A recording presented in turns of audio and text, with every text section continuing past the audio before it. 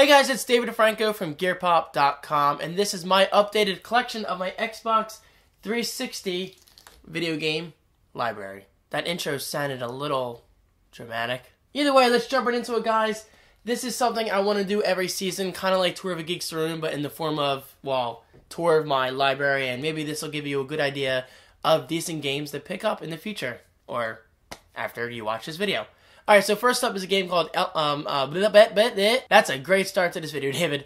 The first up is Cameo Elements of Power. It is very reflective, so I'm going to try to hold these at a decent angle. This is a decent game. I never got too into it, but it was an original launch title, I believe, or close to the Xbox 360 launch years ago. It is made by Rare, which is an awesome company back in the day. I don't really follow Rare these days. But they used to make Donkey Kong Country 64. Remember that? Conker's Bad Fur Day, Banjo-Kazooie. Some of my favorite childhood memories in terms of platformers. This is decent. I mean, I just never really got into it. It's cool nonetheless, though. I don't know. Anyway, moving on. Just Cause, this is definitely a GTA clone or slash wannabe, whatever you want to call it. But I will say, it's a damn beautiful clone at that. The gameplay mechanics kind of suck. I wasn't really a fan of the physics and the driving and how the game felt overall. But how the game looked overall, downright beautiful. I mean, freaking amazing game in terms of graphics. So if you want to see amazing graphics and a nice blur feature, check it out. Just Cause 2 is out, so you might want to just go for that one instead. I don't have that, but just saying. Rayman Origins was sponsored via davidswishlist.com, which I greatly appreciate. And I did beat it. Amazing platformer, amazing art style, classic 2D gameplay. So if you're looking for a game like this, definitely check it out. You will not be disappointed. Seriously, that is probably one of my favorite games of last year. Oh, and you can find footage of this over at youtube.com/DeFrancoGaming. Right below. Check it out. Speaking of DeFranco Gaming, this is also... No, wait. I think I bought this for myself. Yeah, I believe I bought this myself. But this is also over at DeFranco Gaming. I have a handful of videos on it. SSX, the brand new one that came out last year. Amazing game.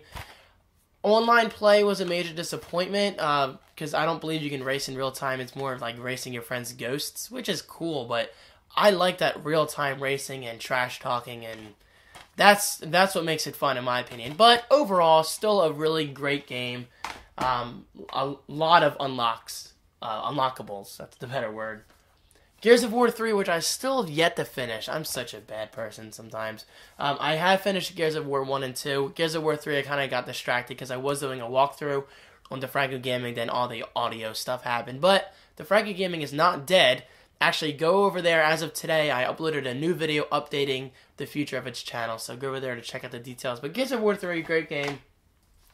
Mortal Kombat, excellent game. The fatalities and the x-rays that you can do in this game, freaking outstanding.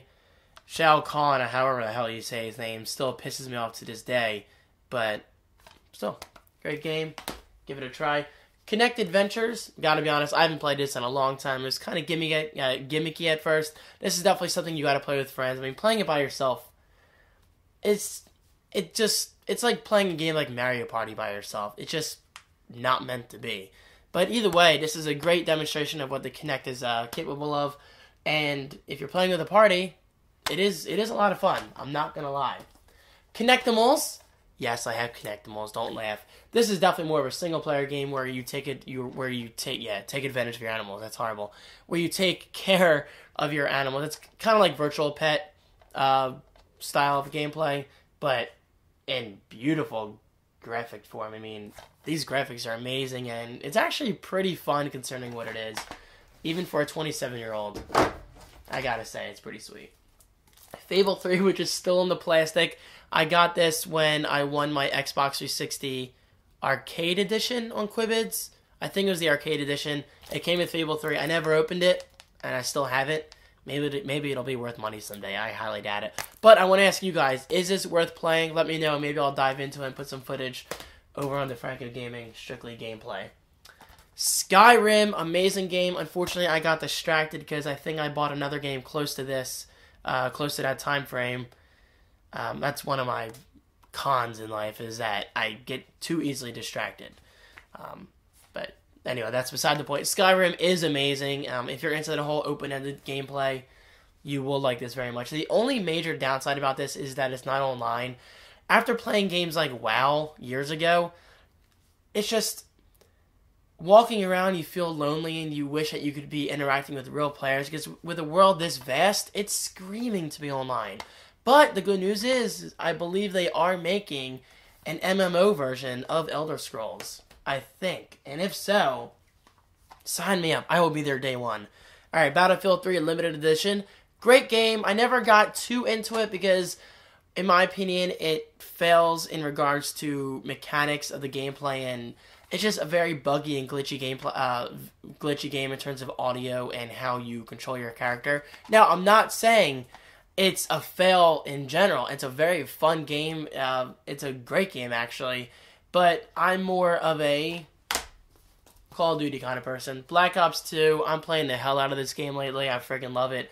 I just prestiged for the second time, and I really like how you can permanently unlock an item now. So now I have my tactical insertion, because I love freaking people out in their own spawns. I get off on that when people freak out when I kill them. Not that I'm a spawn killer, but if I'm there and they spawn, obviously I'm going to kill them. But that's beside the point. Anyway, Black Ops 2, amazing game. I know a lot of people aren't a fan of Call of Duty because it hasn't evolved over the years, but you know what they say, if it ain't broke, don't fix it. Yeah, that's horrible grammar. So speaking of Black Ops, here's the original Black Ops. I love this game. It had many issues in terms of boosting. Boosting apparently is still in Black Ops 2, but they have cut down on it big time since Modern Warfare 3 and the original Black Ops. Great game either way. Or I mean Modern Warfare 2 and Black Ops. Modern Warfare 3 came out after Modern Warfare 2, this is my first real Call of Duty game that I played online. Amazing. I still can't, I couldn't believe at the time how immersive it was in terms of getting points and unlocking perks, and to this day, I still appreciate that aspect of the Call of Duty series, and that's why I enjoy it so much more than Battlefield. It's just my personal opinion. Eternal Sonata, this is actually Richie's game, also known as Super R. It's his nickname, and I'm Big D. We're just weird like that. Anyway, this is a beautiful game. Unfortunately, I never got around to finishing it, but I know Richie loves this game. The music is amazing, though. I gotta say, the music's amazing. The RPG elements are really fun. Just one of those games I never got around to finishing. Maybe I will eventually. Alright, getting back into Call of Duty. These are obviously out of order. I gotta fix that after this video. Call of Duty Modern Warfare 3. Awesome game. Why wouldn't you like it if you're into the Call of Duty series? Saints Row the Third. I still have not finished this, but it is a lot of fun. It's like GTA, but more customizable. And it's a lot of fun. Did I already say that? I believe I did. Next up is Halo 3, the limited edition. So I did get the tin case. I actually haven't opened this in a while. Yeah, you get one disc, as well as big old manual and art book, and the log, which is cool. It has like drawings and notes in it and stuff. It's pretty cool. I might have an unboxing of this on my channel. I'm not sure. I think I do, actually. Just go to my channel and search Halo 3. Next up, DJ Hero 2. I gotta be honest, I didn't get into this as much as I wanted to, mainly because the accessory required me to play on like a flat surface, such as a table. So I found myself playing on the floor, which is not comfortable. It's just how my setup is. But now that I have my own place, I do have my coffee table, so it would be easier to play. So maybe I should get back into this. And by the way, when I got this, I didn't have my own place, for the new viewers out there. So that could change things. Alright, Condemned 2 Bloodshot, guys. I'm actually thinking of going through this again. I was just thinking about this the other day. Condemned 2 is one of the scariest, freakiest games I've ever played. This game scares the shit out of me. I think this is the one with the bear. Or there might be the first Condemned. Either way, Condemned 1 and 2, if you're looking for a good horror series, pick it up. You could probably get this for like $10, maybe less. Great game. Burnout Paradise, amazing game. I had so much fun with this, just cruising around, earning achievements, all the unlockables, such as smashing billboards, and just overall great game, and very, such a beautifully done game. This game is a work of art when it comes to crashes. The things they pull off still blows my mind to this day. Yes, as you can see, I'm very passionate about my games. Alright, Gears of War 2, goes without saying, awesome game. And Gears of War 1, the original one, great game. I don't want to spend too much time on them because I already talked about Gears of War 3. All right, Grand Theft Auto 4. If you didn't know, Grand Theft Auto 5 was unfortunately delayed till the fall, which is fine by me. I mean, if they have to delay it to make it even better, who cares? I mean, take your time, Rockstar. I mean, you guys have yet to disappoint me with any GTA games. Yes, it's 2 o'clock. Thank you, Mr. Macintosh. Is it 2? Yeah, 2 o'clock. GTA 4, amazing game. I still have not purchased The Ballad of Gay Tony. I just never got around to it, but I heard it's very good. Maybe I'll get it. Maybe I will download that soon. It's probably even cheaper. But still, amazing game. And yes, you will hear me say amazing game a lot in this video. I'm not trying to sound repetitive. It's just, I like to think I have good taste in games. For the most part. Figures I say that, and I'm about to show off Dance Central. This is fun. Again, with a friend or family member, whoever you're playing with. But this is a great demonstration of the Kinect and how accurate it is. I was definitely impressed. Sonic Free Riders, I gotta be honest, I played this once or twice. It's not that great. I'm sorry. It's just, maybe I will give it another shot soon. I doubt it. Speaking of bad, Deca Sports Freedom, don't even give it a shot. Guitar Hero 3 Legends of Rock, this is my first real Guitar Hero game that I became obsessed with. I love this game. Such a good soundtrack. I do have the wired guitar, and if you're looking for the unboxing, just search my channel, Guitar Hero. Halo 4, I did recently take a break from this because I've been obsessed with Black Ops 2 and I've been prestiging, and you know, I play basically every night. My gamer tag is Blurred Pixels, in case you're wondering. Blurred space Pixels, 2 separate words. But Halo 4 is amazing. It's just, the multiplayer is so much fun, but I just took a break when Black Ops 2 kind of took over my life. However, going against that, I believe Spartan Ops is back for Season 2. I think they're calling it Season 2, or maybe it's just the second half of Season 1. Either way, Spartan Ops is back. I think the other one just came out yesterday as of this recording. So that could be my excuse to get back into it. Look at this tower, guys. It's going to be falling over soon. It's not very sturdy. Halo Reach, great game. A lot of people were disappointed by Halo Reach. I freaking loved it. I thought it was, well, an epic game. And I try not to use the word epic too much, but you got to understand, I love Halo for the vehicles. Vehicles, in my opinion, make a game so much more interesting online, especially when you're blowing up warthogs and blowing up ghosts. It's just a great feeling when you throw that frag grenade and you see the enemies coming with a flag, and then the grenade blows up just in time to blow up the warthog, and they go flipping, you kill them, return the flag. That is a good feeling. That is why I love playing Halo Online. Halo 3 ODST. This goes against my hype for Halo, but this was my, I don't know, least enjoyed game in the Halo series, I guess you could say. I did not like ODST very much. I was literally falling asleep. That's just me. But Reach came into my life and fixed that. So, but still, I give Bungie props for trying something new. Alright, Halo Combat Evolved. This was sponsored via davidswishes.com. I still have not opened it. I know, I'm very bad, but that's just because I ran into many problems with my gaming channel. But you can bet your butts this will be on the Franco Gaming within a week or two. I'm currently having a new setup put together, and I will put gameplay videos on there very soon. Condemned Criminal Origins. This goes back to Condemned 2. In my thoughts, it's really no different. This is a fantastic game if you're looking for a horror and a way to freak you out. Trust me, turn your lights off, turn up your volume, and this game will scare the shit out of you. You hear psychopaths banging conduit on pipes. By the way, conduit is one of my favorite words because of this game. There's a lot of conduit.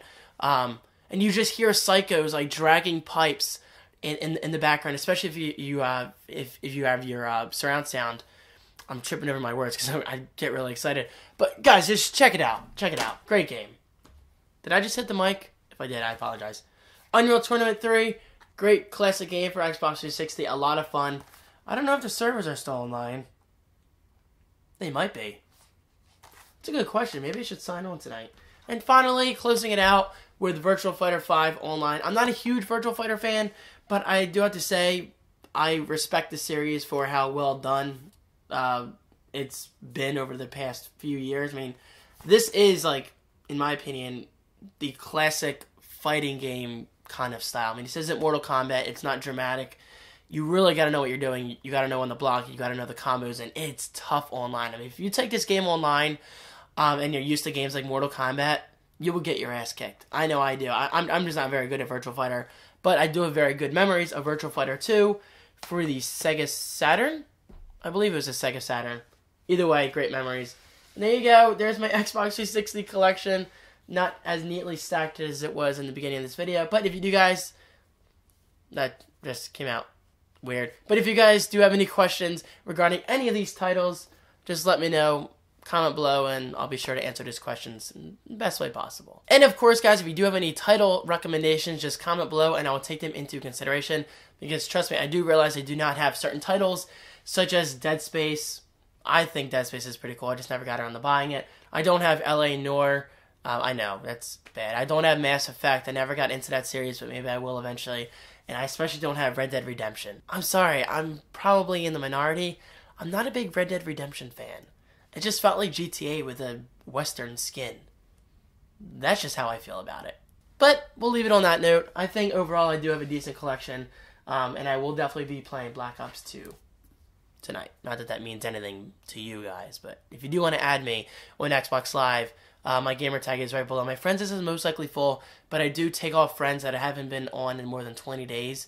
That's kind of my fair way of keeping slots open for gamers that want to join me. And that about wraps it up, guys. Thank you so much for watching. I hope you enjoyed, and I'll see you in my next video.